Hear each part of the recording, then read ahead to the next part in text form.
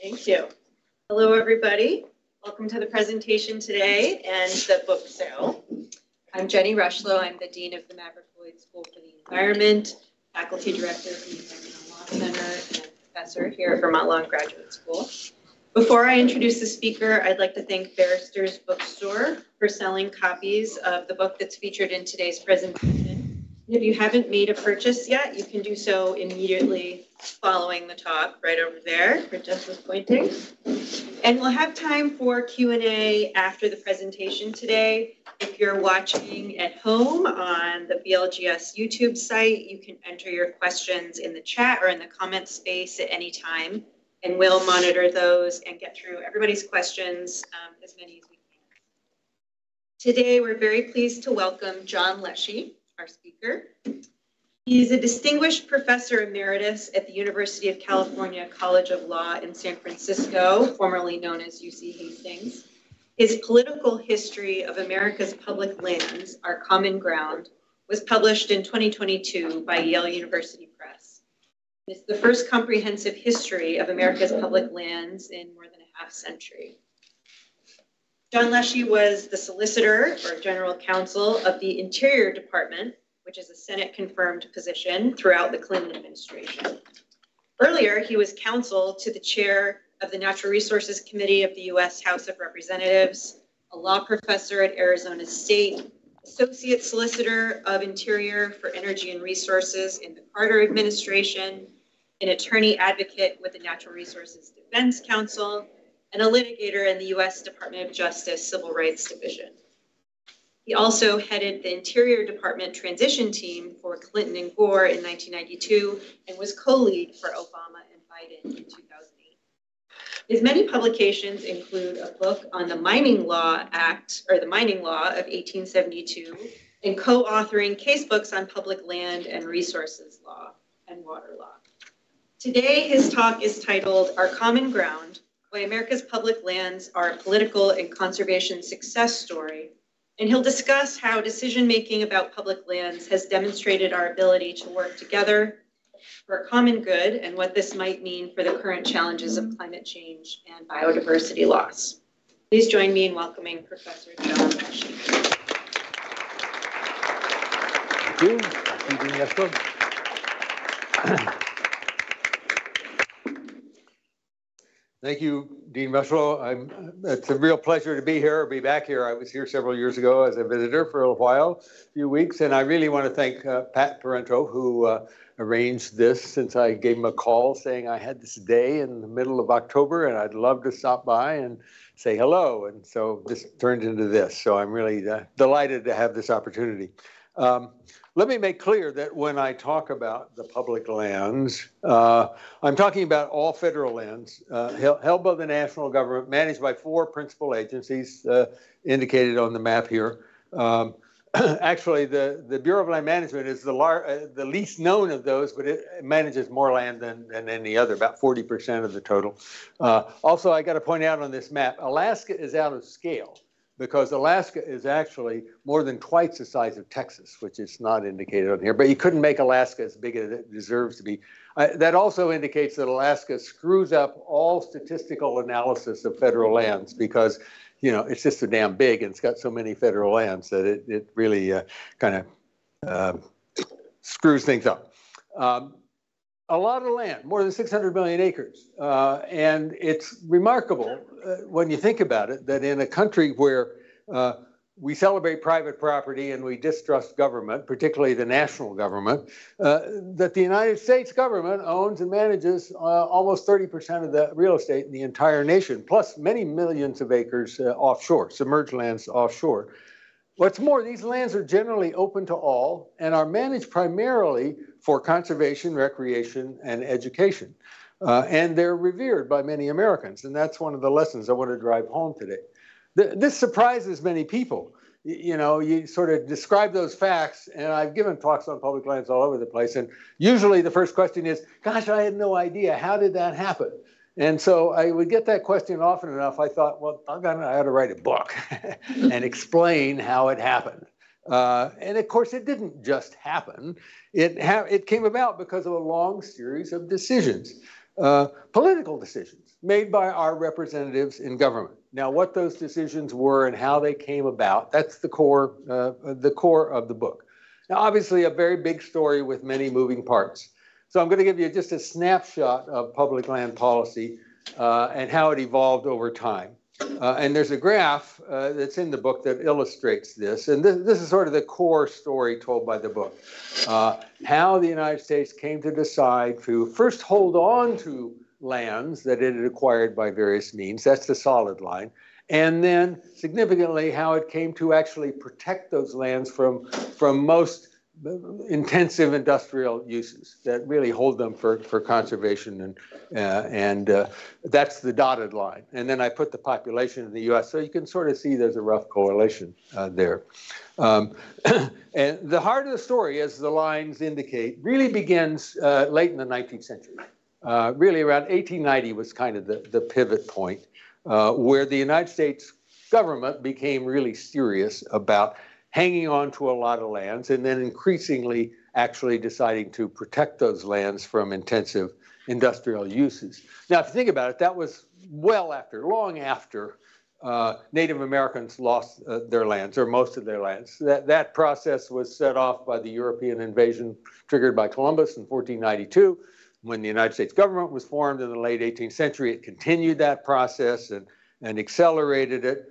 And the dispossession of Native American lands came about because of a kind of a roving cast of characters, speculators, settlers, miners, and other profiteers, backed by military force, first of the European invaders and then of the United States government, and formalized almost all the time by treaties and other kind of comparable arrangements. And it was hastened, as most of you probably know, by deadly microbes that the European invaders brought, to which the indigenous peoples had little immunity. And that process, well underway when the United States government formed, continued as the United States acquired more land from foreign governments, like through the Louisiana Purchase and the like. The point here is that that process was almost totally completed by the time the United States began to decide in 1890 to hold on to a significant amount of land and increasingly to protect it. So what that means is the kind of, if you put it this way, those who advocated for holding on to and protecting these lands in national ownership were not really important actors in that dispossession, because that took place before, usually long before. Nevertheless, as most of you probably know, important players in those lines were like John Muir, Theodore Roosevelt, like most of the non-Indians who lived at that time, regarded the Native American cultures as inferior. And I would be the last to admit, having worked in the federal government for quite a few years, that federal land management agencies don't have spotless records in dealing with Native Americans and their cultures with respect to these lands, and that appreciation has come slowly, way too slowly, appreciating the what's now called the traditional ecological knowledge that the indigenous peoples had, affecting how these public landscapes work, such as through the use of fire as a management tool. All that said, the core concerns and interests of Native Americans and supporters of the public lands, protecting the public lands, those concerns overlap a great deal. And that, I think, is an important point, especially when we think about the future. Indigenous peoples tend to regard the earth and all living things as connected in many ways. And so do many non-Indian land protection advocates. If you think about how the indigenous worldview of that connection is reflected in famous remarks by John Muir, for example, who said, who used to describe these inspiring landscapes as holy temples, and who once famously said, when we try to pick out anything, it's connected to everything else. Furthermore, another interesting point I think to think about is that indigenous cultures tend to be, as one indigenous scholar recently wrote, far more collectivist and communitarian than most Western cultures, than the European invaders were. And again, if you think about these public lands, well, they reflect communitarian values and collectivist values because they're held in public ownership and managed for broad purposes to benefit the general public. Now, in recent years, and the one chapter toward the end of my book talks about this in some detail, many Native American tribes have vigorously sought greater consideration of their strong ancestral connections to many of these lands. And that can take various and somewhat overlapping forms. There's one way to do it is to provide greater recognition of and to strengthen protection for cultural sites that are found on the public lands.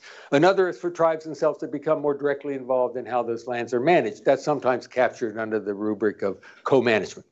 And another is for tribes to get land back, to get title actually transferred back. That's sometimes called the land back movement that is around. Considerable progress has been made on especially the first of those, protecting cultural sites and the like. The other two are quite complicated, and I'm happy to talk more about that in the Q&A session because I worked on a bunch of those issues over the years. But put simply, the public lands offer many opportunities for broadening cross-cultural connections and redressing past injustices and sort of healing societal wounds. And the appointment of the current Secretary of the Interior, Deb Haaland, the first Native American to be a cabinet member in American history, underscores the movement that is continuing in that direction. Now let me quickly sketch out some of the principal themes that emerge from the book and offer some reflections about what that might mean in terms of what may lay ahead. These themes demolish, I think, some common fictions that have grown up around these federal lands. And these fictions, these myths, really do complicate the politics of crafting constructive solutions to the challenges that these lands face. And so I believe exposing these fictions can help make forward progress on these issues somewhat easier to achieve, especially because these lands, like everything else, faces significant challenges in terms of climate change and biodiversity loss. Now, the first and most notorious myth, I think, is that the public lands have generally been a divisive force in American life. This myth is partly explained by the fact that many Americans don't know that much about these lands, but they hear about them when there's big controversies. You know, it's like President Trump downsized 2 big protected areas in Utah in 2017, or those armed extremists took over a wildlife refuge in Oregon in 2016, I think it was. So that's how people think about federal lands, and then they think, well, these are a big source of division. My case that I try to make, and I hope make pretty persuasively, is that these are those kind of headline-making controversies are sort of fleeting blips.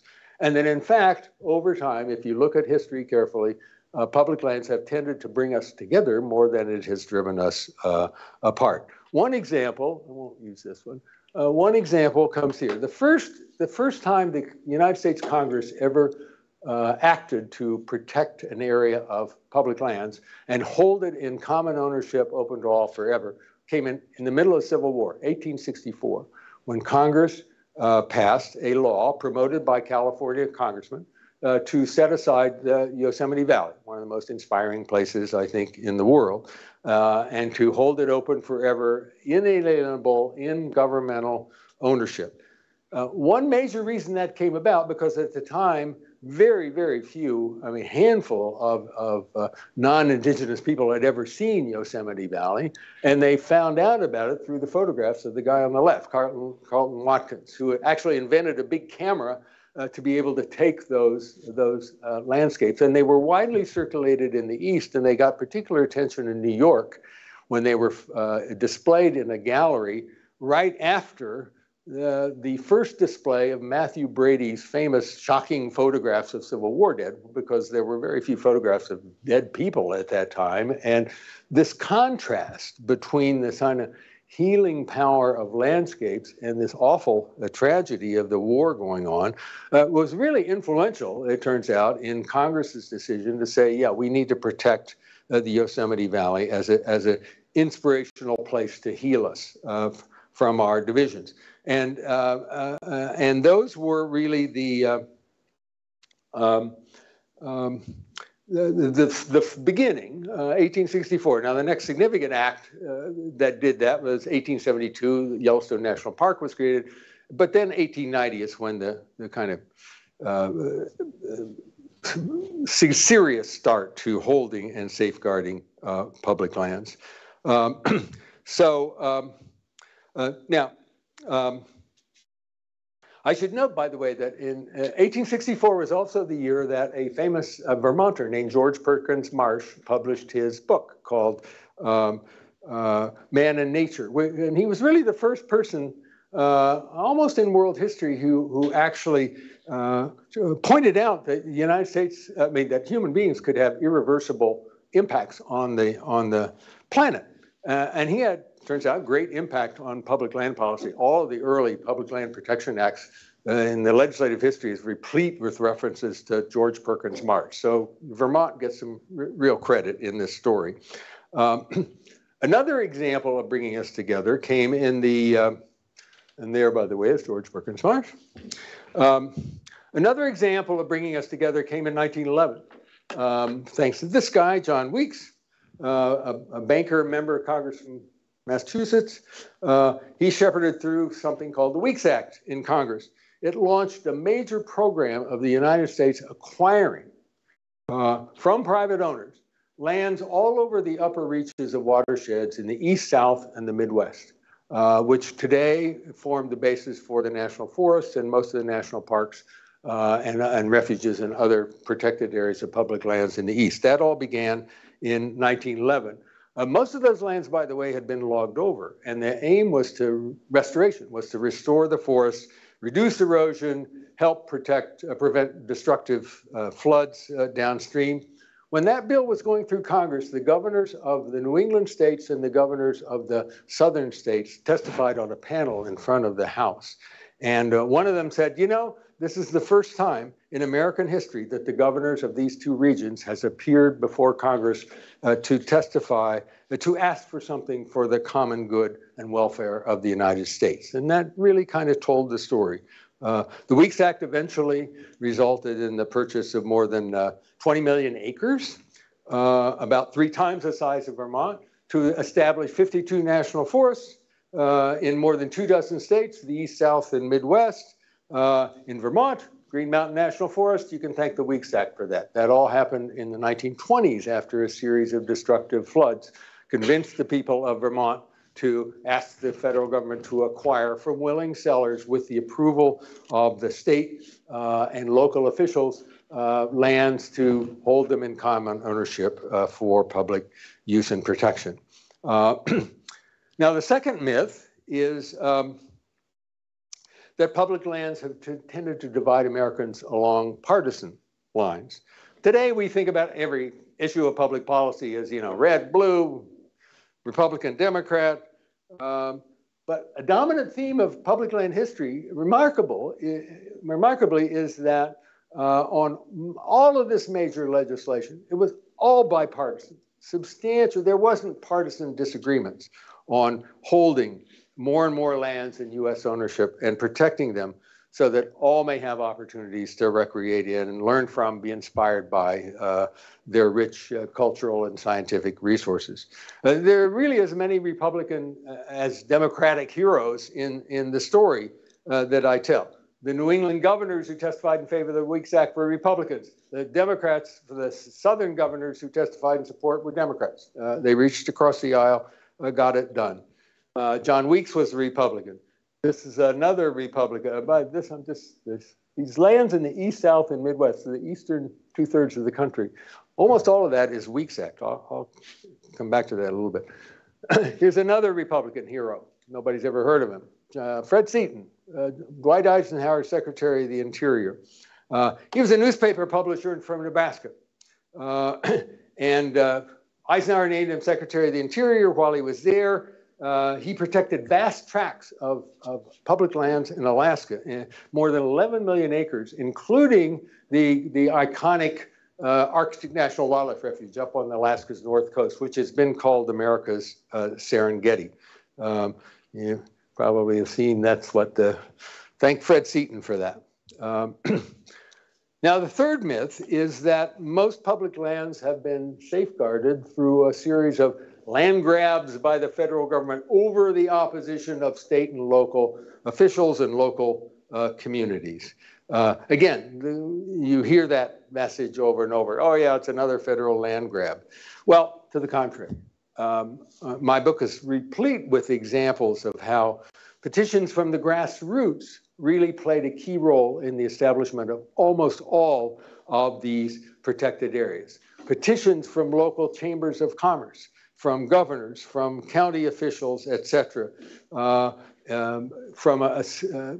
resulted in the creation of the National Forest System between 1891 and 1909, all driven by local petitions.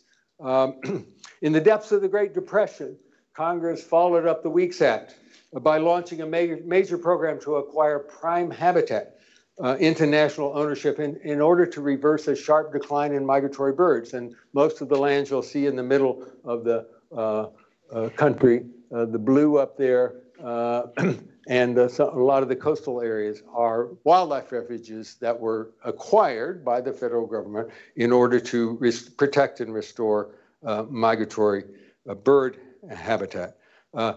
Another program adopted at the same time bought up a bunch of failed farms and homesteads to protect what are now called national grasslands in like eastern Montana and the Dakotas and places like that.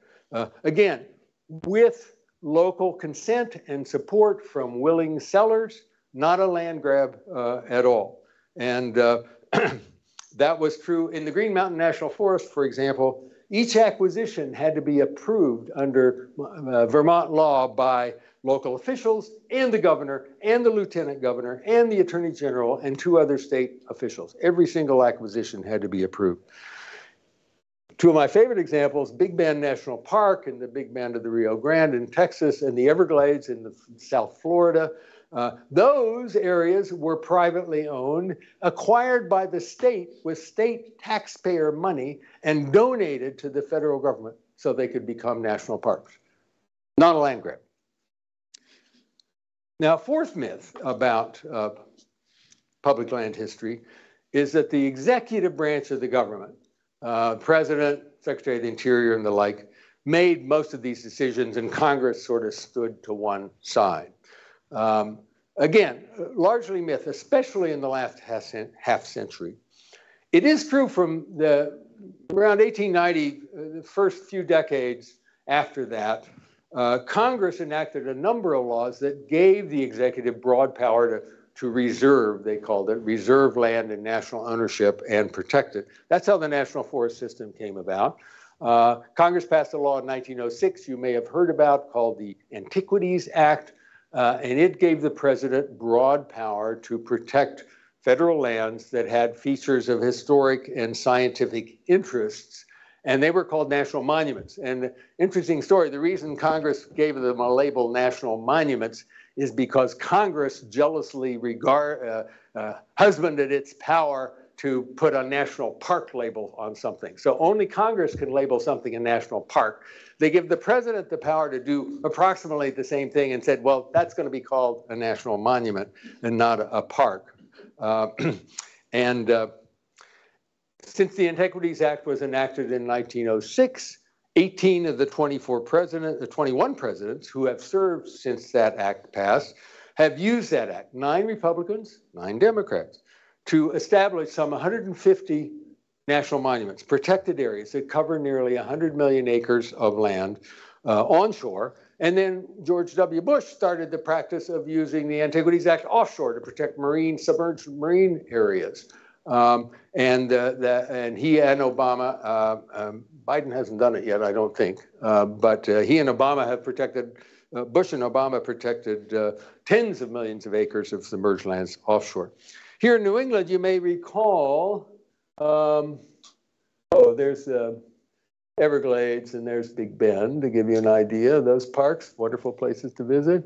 Obama and Obama used the Antiquities Act to protect these two big areas in the Katahdin woods and waters, and he established a big marine area offshore. He was following essentially old precedent because Acadia National Park in Maine had been a national monument at first established by President Woodrow Wilson. Now, these national monuments, initially done by presidents, almost always ratified, confirmed by Congress. Not overturned, but ratified and confirmed. And Congress not only usually ratified these, it often made the national monuments national parks. That happened to Acadia. Acadia was a national monument created by the president. 3 years later, Congress basically said, hey, we want some of that political credit, so we're going to put a park label on it so we can get the credit for making it a national park. Now, beginning in the 60s, Congress, the pattern shifted quite significantly, and this is pretty underappreciated, which is Congress actually started getting back in the game of saying, we've delegated too much power to the president to do this. We want to do more of it. We want to be more active in deciding what lands get protected, preserved, held, and how they're managed. And the guy who was responsible for that shift, which is still in effect, basically, was this guy, Wayne Aspinall. Interesting story, a very conservative Democrat from Colorado's West Slope. He basically led a campaign, personal campaign that succeeded to persuade Congress, we got to get more active in deciding the future of these public lands.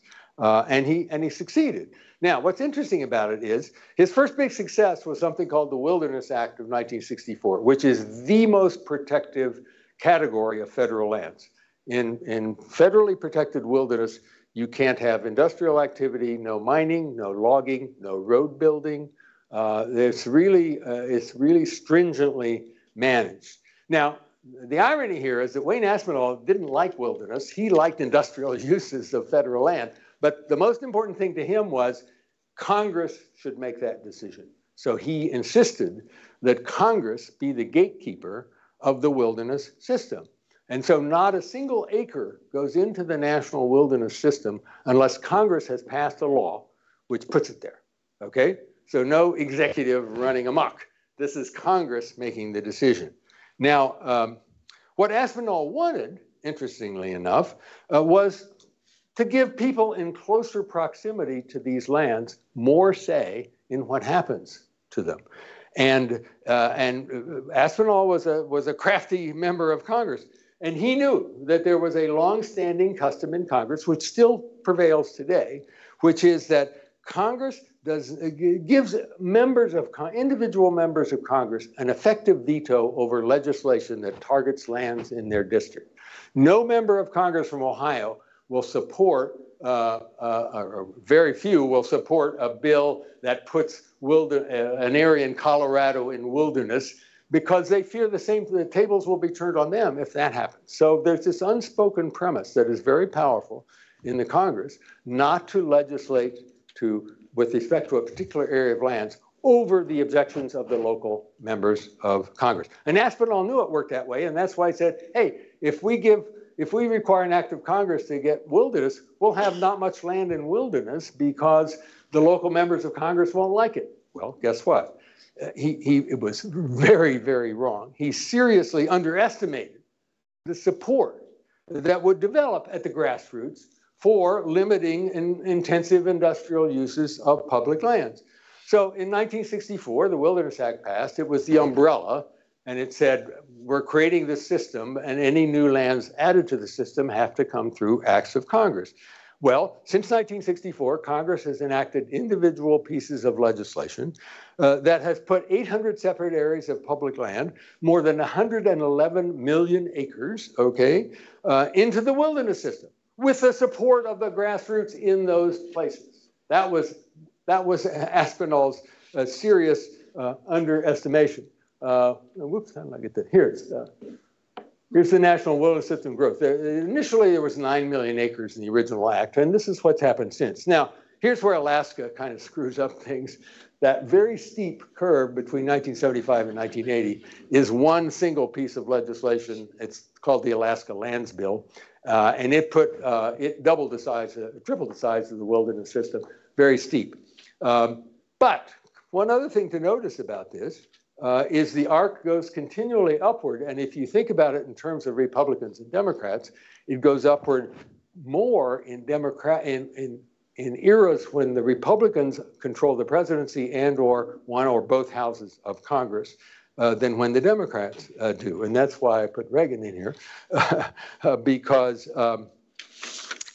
he actually signed into law more wilderness acres than any other president before or after him, if you take Alaska out of the mix, because Alaska is such a special case. And this idea of Congress making these decisions, actually in the Wilderness Act,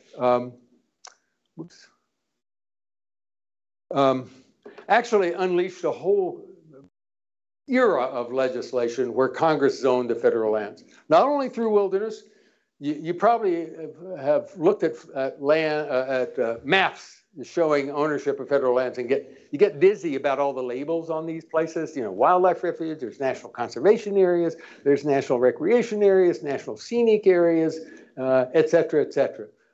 Those are all congressional labels, the result of congressional statutes that have zoned those areas for particular uses, and they're almost all, in fact, they're all protected. The idea in a national recreation area is it's set aside primarily, if not exclusively, for recreation. You can't log, you can't mine, and that sort of thing. So each one of those acts, congressional acts, makes really conservation, recreation the primary objective of management. And each of those statutes limits agency discretion in terms of how much road building you can have, and mining and timber harvesting, either prohibits it or strongly discourages it. And each label highlights the cultural and natural qualities of the area and attracts more recreational users and stimulates recreation-based economic activity, et cetera. And almost without exception, each one of them enacted with the congressional support of the local congressional delegation, the local members of the House and the local Senate, local senators. Congress has not discriminated among the agencies. This is another kind of hidden point. The four management agencies all manage millions of acres of wilderness, recreation areas, scenic areas, conservation areas, etc. So the distinction among these four agencies is quite blurred now to anybody who looks at it at the ground level. The net effect is, regardless of whether it's the Park Service or the Bureau of Land Management or the Forest Service or the Fish and Wildlife Service, all the lands they manage are primarily managed for open space, conservation, and recreation than anything else. And the idea that Congress is doing this also enhances the durability of those management prescriptions, because Congress hardly ever changes its mind. I don't think it's taken more than a handful of acres out of the wilderness system, having put 111 million acres in. So it's almost unheard of for Congress to weaken protections once they're bestowed on federal lands. Now, I think you're probably ready to accuse me of painting an overly rosy picture of political consensus on public lands, because today we disagree about everything, and conflict and division, the order of the day, why should public lands be any different?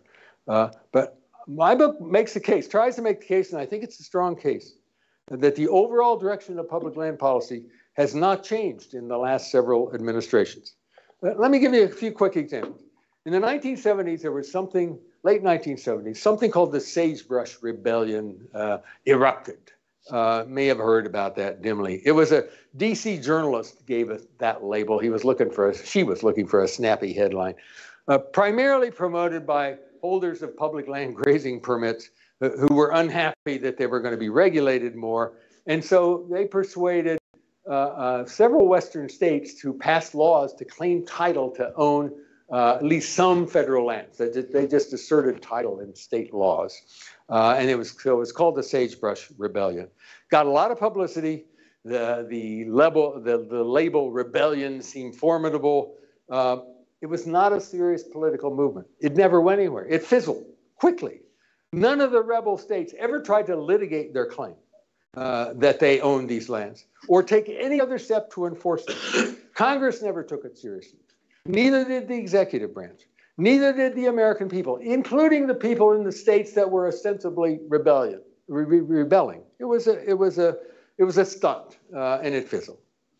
The bipartisan consensus in favor of the U.S. holding and protecting more and more lands held.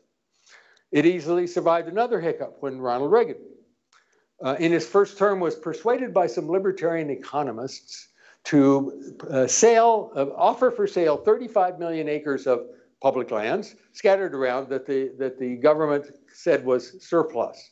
The idea was to balance the federal budget by getting some revenue from these land sales. Triggered opposition across the board, found no support among Republicans or Democrats in Congress, went nowhere. Reagan, an astute politician, moved swiftly to the middle and ended up working with Congress and followed that well-worn path to protect more lands. Ended up, as I said, signing into law more wilderness legislation than outside of Alaska than any other president before or after him. Signed 28 separate bills at a time when the Republicans controlled the Senate, in other words, one of the houses of Congress, and life continued. Pattern held through subsequent administrations. Newt Gingrich leads a rebellion to have the Republicans take over the House in 1994. The contract with America. Totally silent on public lands, not an issue. The Republican messaging guru who drafted the contract with America, which was very successful politically, later told the GOP, leave the public lands alone. The most popular federal programs today, this is what he said, Frank Luntz was his name, was specifically conservation of public lands and waters through parks and open spaces. And Luntz's advice still prevails. So the chart tells a story. It's still up, up, up, up, up, continually up.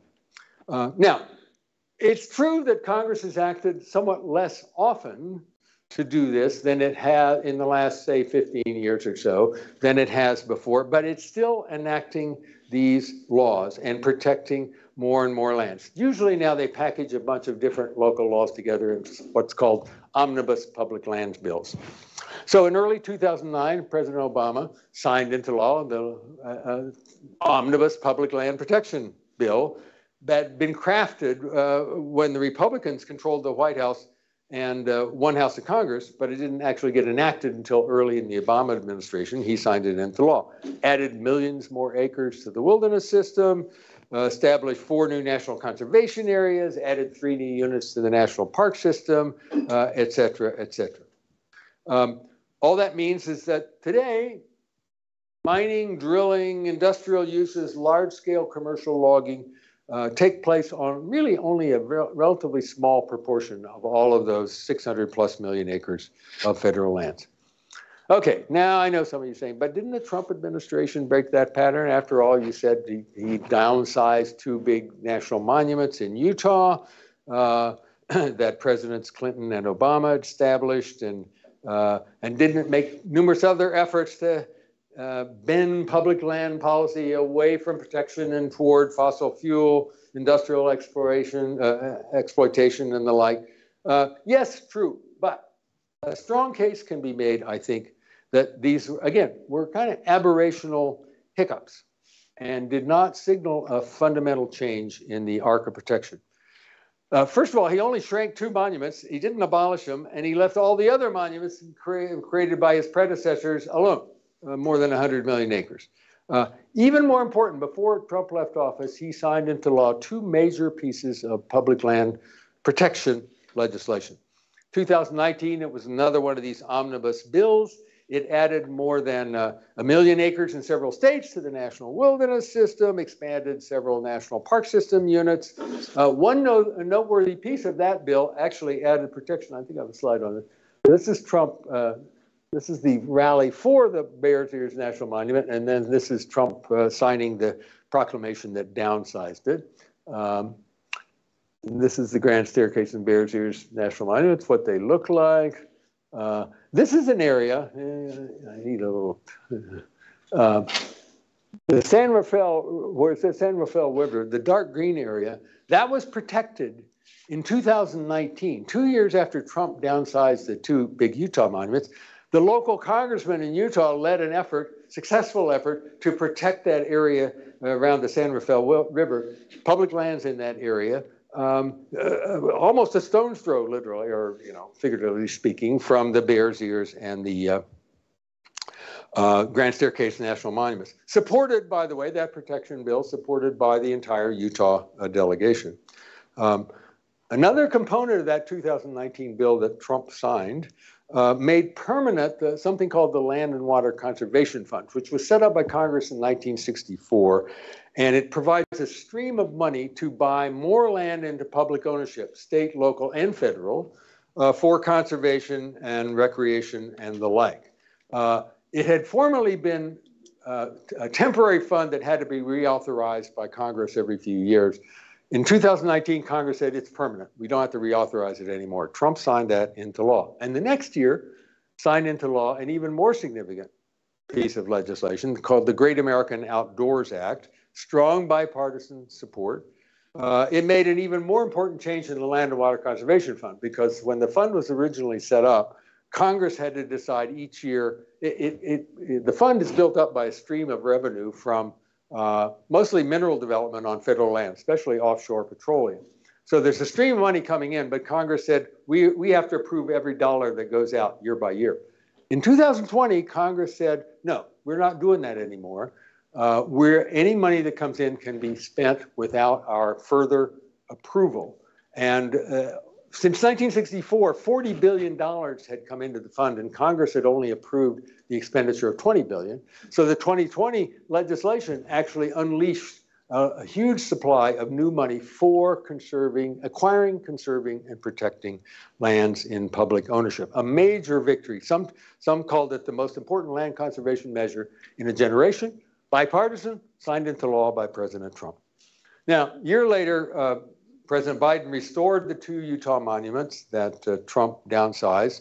The state of Utah has filed a lawsuit challenging Biden's restoration, making the radical claim, by the way, that the Antiquities Act it was illegal for the president to use the Antiquities Act to protect these big, awesome landscapes, that the president had used that power, as I said, 9 Republicans, 9 Democrats, to protect 111 million acres. And here comes Utah saying that was all illegal. The court, by the way, recently dismissed the lawsuit. It's up on appeal. Knowledgeable observers, by the way, chuckled when they saw Utah's lawsuit with this very radical view of the Antiquities Act, because for years, the Utah Office of Tourism had run a very successful campaign to attract visitors to what it called Utah's Mighty 5 National Parks. It even trademarked that slogan, Utah's Mighty 5 National Parks. What the Utah Office of Tourism didn't tell you is that 4 of those 5 were first protected by presidents using the Antiquities Act that the state attorney general is now trying to, radically reinterpret.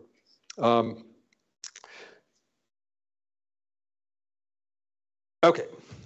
Now, Americans have long argued about the role that the national government should play in American life.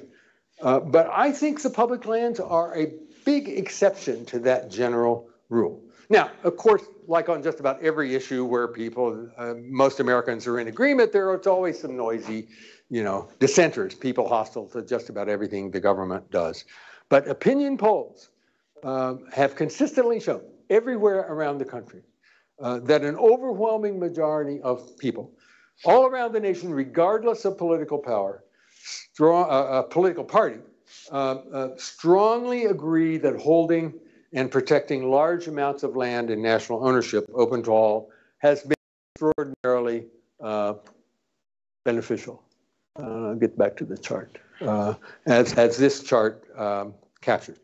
So Secretary Holland recently said, the public lands are central to our national identity and inspiration to countries around the world. And I think most Americans believe that, actually, again, without regard for political party. It's a political success story. It shows the political process working the way it's supposed to work, which is, politicians are supposed to listen to the people and then enact their wishes into law. I make the argument that the public lands are the political system doing exactly that. And I think bringing attention to that success story is really important in our polarized era, where so many people are skeptical that anything good can ever come out of the nation's capital. It's a major reason I wrote the book. It's not, by the way, creeping socialism. Everybody who lives in areas where there are abundant public lands know that they provide many opportunities for private enterprise. The poll results reflect how tourism and recreation-dependent businesses have become a major economic driver in many of these small communities, making the economic contributions of traditional activities like logging and mining and livestock grazing pale by comparison. Now, let me look forward briefly and address how public lands can help meet the huge challenges we face of climate change and biodiversity loss. For one thing, it seems to me the political success story I've just described is a shining example of how to meet these big challenges. Because dealing effectively with these challenges requires the political will to decide that society's collective long-term interests must outweigh shorter-term, narrower interests. And that's exactly what the public lands have shown.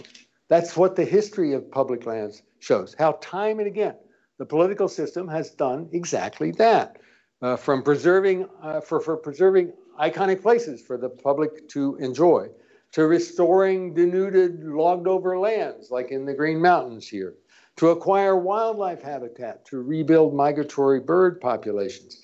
Many of these efforts have produced jobs and stimulated economic activity. In short, America's public land policy has for well over a century mostly followed Theodore Roosevelt's advice as he was leaving office in 1909. He said, look, the public lands should be used for permanent public good instead of merely for temporary private gain. Now, it's also worth emphasizing, frankly, as most of you probably know, the U.S. record of preserving these large amounts of landscapes has been very influential around the world because many other countries have moved in the same direction. And there are other hopeful developments in recent years. For example, while about a quarter of the total fossil fuel production comes from public lands, proposals to open more public lands to fossil fuel development usually triggered strong and almost always bipartisan opposition. Now, a rare exception to this came in 2017, and this is an example worth dwelling on for a minute. The Trump administration pushed through Congress on a strict party line vote, legislation allowing it to open up the Arctic National Wildlife Refuge, that large area, America's Serengeti in northern Alaska, protected first by Fred Seaton, to petroleum development. The oil industry had been after this for 40 years. They finally won on a strict party line vote in 2017. And guess what? The bid, the sale, the first sale happened in January of 2021. It was a giant bust. The oil companies decided not to show up. They didn't bid. The legislation was sold in Congress with the argument, this is going to raise billions and billions of dollars to help reduce the national deficit. There were like 14 bidders on some of the tracks. Many tracks went without bidding. The total amount bid was $10 million, not billions as was promised. The Biden administration, by the way, recently voided the few outstanding leases that were all held by a unit of the state of Alaska. So this was a kind of an object lesson of what the future looked like, I think, in terms of fossil fuel development on public lands. Now, obviously, I do want to mention that taking strong, forceful action that is needed to decarbonize the economy, to deal with the climate problem, poses a lot of challenges for public lands. specifically how to deal with them for when you face proposals for renewable energy, wind farms, solar farms on public lands, needed upgrading of transmission lines. You can't do that in many parts of the country without using public lands. Some public lands are sites for so-called strategic minerals that are needed for the electrification of the economy, lithium, cobalt, nickel, that sort of thing. So each of those can be important to this decarbonizing effort, and each will pose some interesting challenges for public land managers. Now, they usually triggered grassroots opposition. I've worked in the public lands area for a long time. I can guarantee you that every acre of public land has a friend, okay? And so the kind of NIMBY idea exists as much on public lands as it does on private lands. So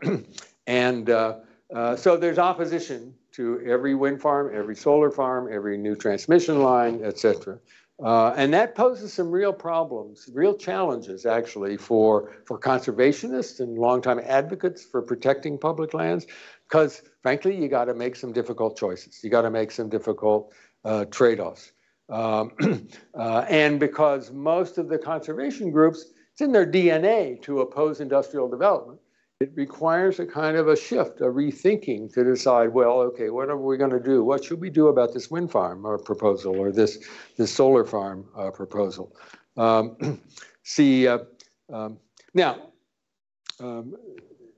Difficult challenges, trade-offs required. We're just beginning to wind ourselves through that maze. That's where the action is going to be, I think, in the next few years in terms of public land policy. Now, one final word before I close, and that is, I'd be remiss if I didn't note one other important development in recent years that could also further complicate a great deal how public land policy responds to climate change and biodiversity loss. That's the Supreme Court's sharp turn toward more conservative activism. Since the 1890s, and this is different in the public lands area, really, from most environmental regulation. Since the 1890s, the United States Supreme Court has taken generally a hands-off attitude toward public land policy. They let, say, the executive branch and the congressional branch, they deal with it. And the courts really don't play a role and haven't played an influential role in public land policy, generally speaking. But we see signs of a turn. In 2021, Chief Justice Roberts wrote an interesting little memo that he attached to a court opinion made public that suggested that after more than a century of looking the other way, the Supreme Court ought to actually get involved and take a look at how presidents have used the Antiquities Act. There's plenty of precedent where the courts have said it's up to the president to decide, and there's no meaningful judicial review. Chief Justice Roberts said in this memo, maybe it's time we take a look at that. Now, nothing's happened since, so we don't know if this is going to go somewhere, but the federal courts could be a much bigger player on the stage, my point is, than they have been previously. Okay, let me close by going back to where I started. The political process ultimately sets public land policy. The future of public lands will be decided by the officials we choose to govern us. The American people have the final word. There's nothing in the Constitution that says you have to have public lands. Congress could privatize it all tomorrow by passing a single act of Congress. I mean, it's sort of easy to do politically. It takes an ordinary act of Congress. And Congress and the president can also starve public lands of public land managers of funds to grapple with the problems they face. Growing number of recreational users, et cetera, et cetera. That makes it harder for them to fulfill their stewardship mission, and that in turn undermines public confidence and with it public support for public lands. So there are risks there. What it boils down to is this: each new generation of Americans must effectively decide what it wants to do with these lands. Without political support, they and the values they bring to our culture and our way of life can be lost. So, put a little differently, the future of these lands may be determined largely by how Americans and rising generations, like students here, react to the changes now underway. Big questions. Will voters continue to support public lands? as a changing climate takes its toll, as biodiversity suffers, as more and more iconic places become more and more crowded. What if we reject rather than respect the teachings of science? If partisan rhetoric intensifies, if the American political system becomes more dysfunctional, et cetera, et cetera. The answers will determine whether this arc of protection continues to rise or turns, pivots. For public lands to have a bright future, more diverse generations from all walks of life need to engage with them and with the political system that determines their future. And so I encourage, I am encouraged at how young people are doing more of that where they can make a big difference. Good policy doesn't happen in the public lands area or anywhere else. People have to advocate for it. Richard Nixon, Republican, in 1971, said, public lands give the nation breathing space. I really like that phrase. It's a vast public asset, he said, that nurtures national pride, physical and mental health, a spirit of community in an increasingly diverse nation, offers countless millions of people life-changing encounters with nature. At the same time, the public lands have become an economic anchor, tourism in particular, of many communities. And it has also, as I mentioned at the beginning, begun rather tardily to better reflect societal diversity and to acknowledge past injustices. Although historically Native Americans, women, people of color were largely excluded from the political system and therefore largely excluded from participating in many of the key early decisions, in particular, of public land policy. That's no longer the case, happily. These lands remain subject to the will of the electorate, and the electorate is defined more broadly than ever before. So these lands can, and I think will be used to help redress past injustices and again demonstrate our ability as a people over and over to work together to find common ground. In his seminal work, The Wealth of Nations, published the same year, by the way, as the Declaration of Independence, the Scottish philosopher Adam Smith, who was a champion of free market capitalism, made a strong case for private ownership of land. But for a single exception, a great and civilized nation, he wrote, ought to hold and own and hold lands for the purposes of pleasure and magnificence for everyone's benefit. That the national government responding to public opinion has heeded Smith's advice is a bipartisan success story, deserving a celebration, and it's a welcome counter to the political polarization and distrust that currently plagues us. Thank you for listening, and I'm happy to take some questions.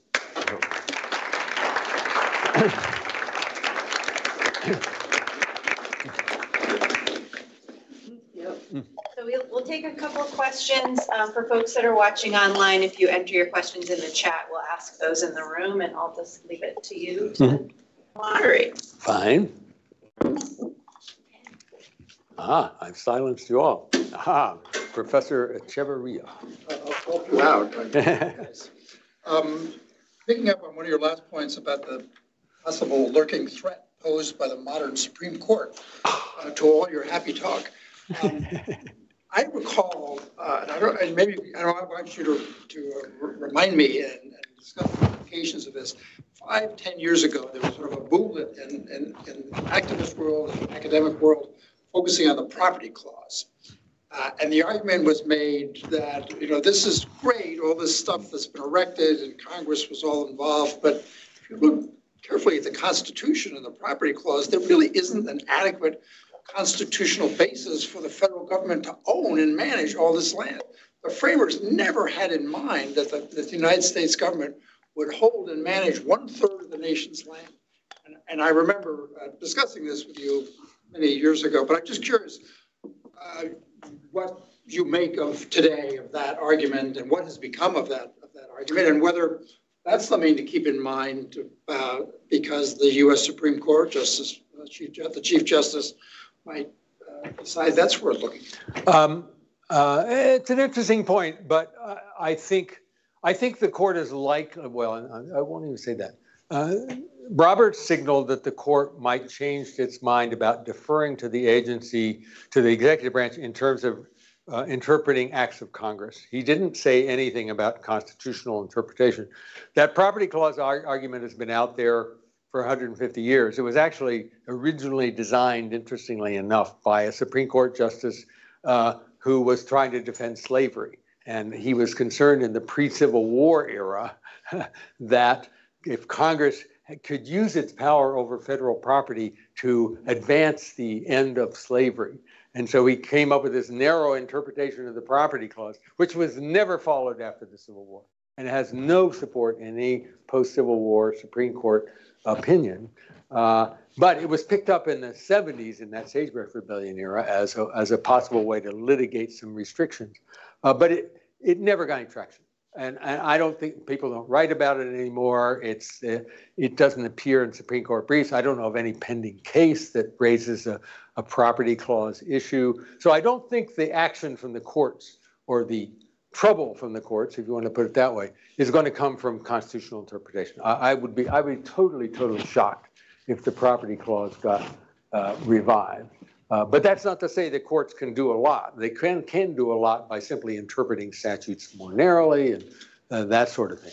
But it's an interesting point. I mean, one of the reasons I bring it up, there's a lot of talk in the air, for example, about Chevron deference. And should the courts, for the lawyers in the room, should the courts, or the law students, should the courts continue to defer to executive branch interpretation of statutes? Or should they be more aggressive about that? I don't think that poses that much of an issue for public lands either.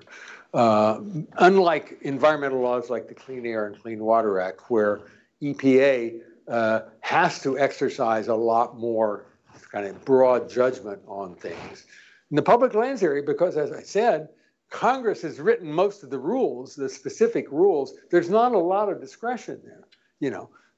To open up wilderness areas, because the statutes that put land in wilderness say no road building. So you can't build a road in wilderness areas.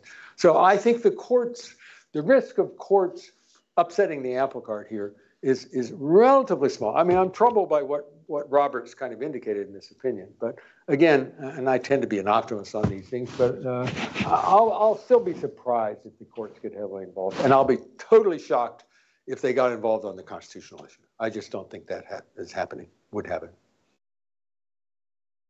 And I wrote a long article about this, which I'm happy to send anybody who wants it, about the origins of the narrow interpretation of the property clause and why the Supreme Court justice in 1840 did what he did. Yes, Courtney. I have a two-part question from one of our online viewers. The first part asks, could you clarify if National Wildlife Refuge require congressional and/or executive branch designation? Okay. They can be done both ways, and they have been done both ways. The presidents have the power to create refuges by executive order. Actually, the Secretary of the Interior does, if I remember correctly. It doesn't have to be the president. Can do it by executive order, but Congress has also frequently done it. So it can be done either way. Now, some refuges are created out of already federally owned lands, but most of the refuges, because they're targeted at areas where migratory bird patterns or there's a population of wildlife you want to protect and all that, those are often private lands, so they're acquired. That's where the Land and Water Conservation Fund I mentioned comes into play in big time, because you need money to acquire those targeted areas for refuges. So that usually comes about because through that mechanism, through the acquisition mechanism. And the second part is? Second part is, do you think our public lands laws are sufficient for addressing the challenges of the future? Or if you could create a new law to durably further the cause of conservation, what would it be? I don't think we need major changes in the laws. I think the laws are pretty heavily tilted in the direction of protection now. And even though the government can lease some land, I mean, there are, technically speaking, a few 100 million acres of lands that are open to oil and gas leasing that will never be leased. And like I said, most lease sales now get heavily contested. And I think they're just going to diminish through the process of public pressure, like in the Arctic Refuge and all of that. And the laws generally give the executive branch, the managers of these lands, quite a bit of, a lot of authority to protect. What the risk is more, I think, funds, because if you don't fund these agencies to manage the lands, especially when they're getting overrun with tourists, we're going to love a lot of these lands to death, and it takes funds to manage the crowds and decide what can happen where and all of that. And if you don't fund these agencies, and the good news is two pieces of good news. One is federal land managers, even though this is a vast amount of land, the amount of dollars in the budgets of these 4 agencies is tiny fraction of the overall federal budget. I mean, it's not even a drop in the bucket. It's tiny. So it doesn't take that much money to manage these lands. And the second piece of good news is the 2020 Great American Outdoors Act that President Trump signed into law, put a large amount of new money into lands. The federal land management budgets had been kind of declining gradually over the years. And here comes 2020, there's a big influx of funds, which was badly needed, and they need to continue to sustain that. But I'm pretty hopeful there, because you don't see a lot of partisan division over the need to fund these agencies adequately. Everybody has a stake in that, I think. Yes. I have a question about appropriation. So you mentioned the permanent appropriation under the Land and Water Conservation Fund, and the Supreme Court is considering an open-ended appropriation in the Consumer Finance Protection Bureau case. I'm wondering if you think that case has implications for this permanent appropriation, or is there something that would distinguish it? I haven't studied that closely, but my strong instinct is it doesn't affect it, because Congress was very clear here in what it was doing in the 2020 Act. And so there's no room for judicial second guessing, I don't think. Because that's that's why Congress did it. It was very specific. The money comes in, it comes out. Congress already created the mechanism that brought the money in, and now they said it goes out once it's in. That is an executive function. So again, I'd be surprised if that turned out to be a problem. You've made a convincing case and lots of things about the national government and its ownership of public lands. Sitting here in Vermont, we're next to New York State, where its biggest and one of the most significant pieces of public lands in the East is state-done, the Adirondack Park. How would including states in your narrative change it, enhance it, make it? Is it just trivial by comparison? What? That's a really interesting question, but it's a very complicated answer. New York actually was very influential. Its decisions on the Adirondacks, initially to protect a lot of lands there, came in the late 1880s, right before Congress followed the same thing. So New York kind of provided a model for Congress to do with the federal public lands, what New York was doing with its state lands. And New York has kind of jealously guarded that, and there's not many federal lands in New York at all, and it's sort of largely a state function. Elsewhere, it's a much more mixed picture. In the West, Congress gave each new state a lot of lands. And gave Utah and New Mexico and Arizona, for example, 10% of the real estate in the state was given to Utah by the Congress as a gifted statehood. But the states all took that land into what they call public trust, and the trust is not what many law students think of as public trust managing for conservation. The trust was to produce income for the common schools. It was a school land grant. And the idea was we're giving the states these lands, and they should maximize the income from these lands, which means lease them for oil and gas and whatever, mining, et cetera. So the state lands, with a nudge from the federal government, is actually more exploited than the federal lands, which are managed mostly for conservation. So, and that's been a growing issue in many of these Western states, is what do we do about these state lands that some of them we'd like to protect and manage primarily for recreation and all that, but we have this kind of legal obligation to maximize income. And so we've got to lease them if there's interest in leasing them. And that's become pretty controversial issue in many states. So the short answer is there's not, it's a complicated issue in terms of what states do with the lands that they manage. We'll have one more question. Oh, sorry. Okay, I think I can. And I'll stick around afterwards if anybody wants to. You've highlighted this really big trade-off that we face with the need to build generating and transmission infrastructure to mitigate carbon emissions and solve this massive problem, which is also a problem to our public lands and to the public well-being. Are there existing legal frameworks or management practices that we can look to help us kind of understand how to adjudicate between these trade-offs? Yeah, it's a really good question. And the short answer is everybody's groping and looking for that kind of framework. I don't think there's one kind of, the federal government generally has complete power to turn down wind farms and solar farms and all that. That's a discretionary decision by the government to allow them. But that doesn't answer the question because it just opens it up to controversy as to when to allow it, under what conditions. And that's something that a lot of land managers and a lot of conservation advocates and Native American groups that have an interest in particular lands are all grappling with right now. I worked with a guy, this is a kind of personal story, but it kind of brings the problem home. I worked with a guy in the Clinton administration. He was in the White House, and he and I put together the paperwork for President Clinton to protect an area, BLM land in Idaho, in a national monument. And the area was a Japanese American internment camp in World War II, and so it was a historic site. And Congress ended up, confirming it and all that. So he calls me up a couple of years ago, and I hadn't talked to him in a while, and he said, "John, you got to help me. You know a lot about public lands, and the Minidoka National Monument is being threatened by this big industrial project." And I said, "Oh, well, tell me about it. Let's talk." And I said, "What kind of project?" He said, "It's a big wind energy project." And I said, "Yeah, he said, "My father was born in that camp.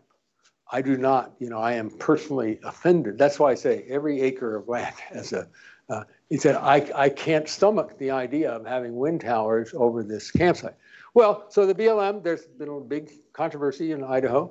And the BLM is now, currently, they haven't made a final decision, but they've moved the wind farm like 8 miles away. But it's still visible, and I know Dan says we don't want to see it at all.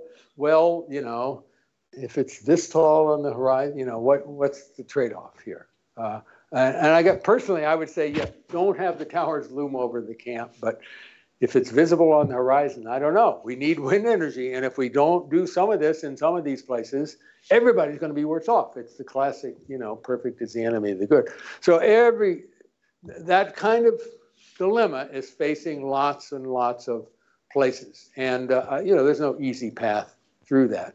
But I talked to, spent a couple of days with an environmental group in Idaho a couple of months ago, and I asked them what they were doing about this kind of stuff, and they were very thoughtful. I was very impressed. It's like we work through this. You got to get the facts. You got to talk to everybody. And the agencies are trying to do that. So there are going to be some controversial decisions made, but I'm pretty confident that overall we'll be moving in the right direction. Because if we don't, we're all worse off. I think that's clear.